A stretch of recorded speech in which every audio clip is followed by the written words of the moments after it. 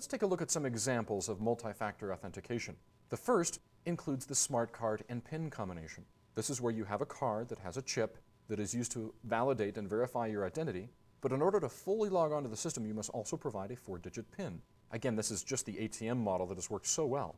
We also have the biometrics in PIN, where you present a fingerprint or an iris scan along with a number. This again verifies that, well, frankly, no one's chopped off your finger or pulled your eyeball out of your socket and presented it to the computer.